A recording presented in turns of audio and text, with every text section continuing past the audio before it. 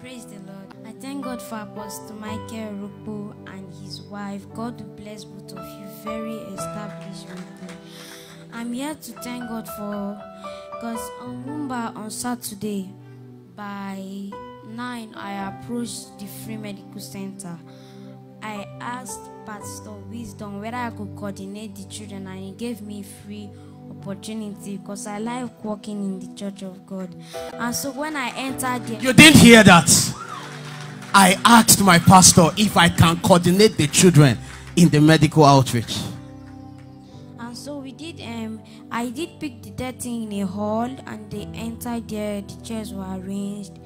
Then Auntie Chioma, who me and her handled that place, God bless you, ma. As we were handling that place, the Holy Ghost took over her, and she began to pray for children to receive the Holy Ghost. And so I don't know what just came over me. I started laying hands on them, and I just believe one day I'm going to be like Apostle Michael. And so they started...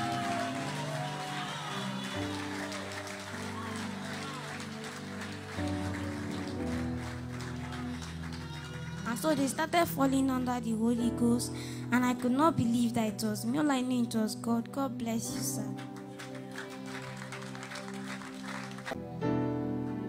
Hallelujah.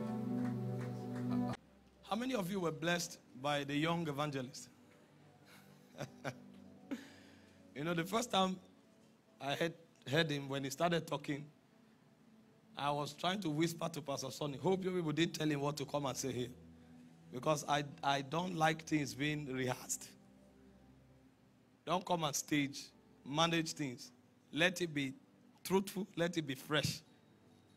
But when the guy proceeded, I knew that the spirit of wisdom is at work there. There's no way anybody would have mentored him to do that. That is his reality.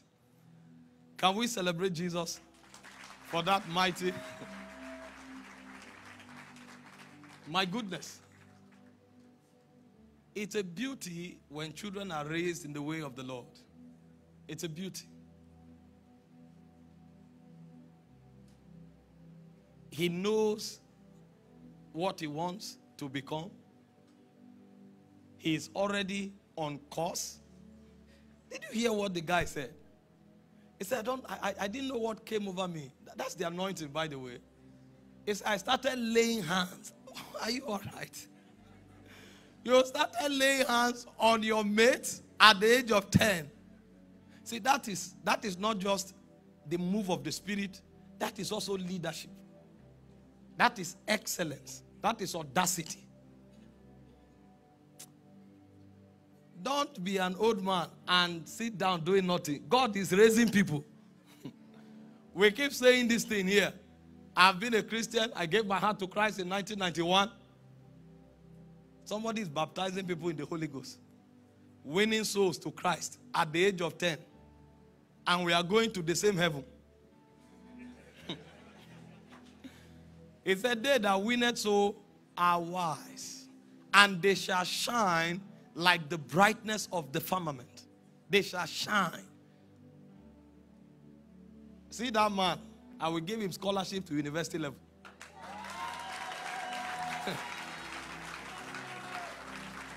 He doesn't, all his life, he doesn't need to think about education again. We will handle that one first.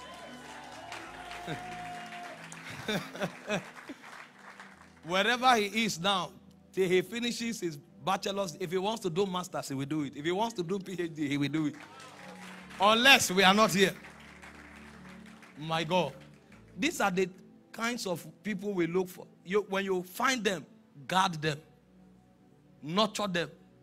Train them, equip them, because the potential I saw there can take nations. What a blessing. What a blessing. Can you celebrate Jesus for what he's doing?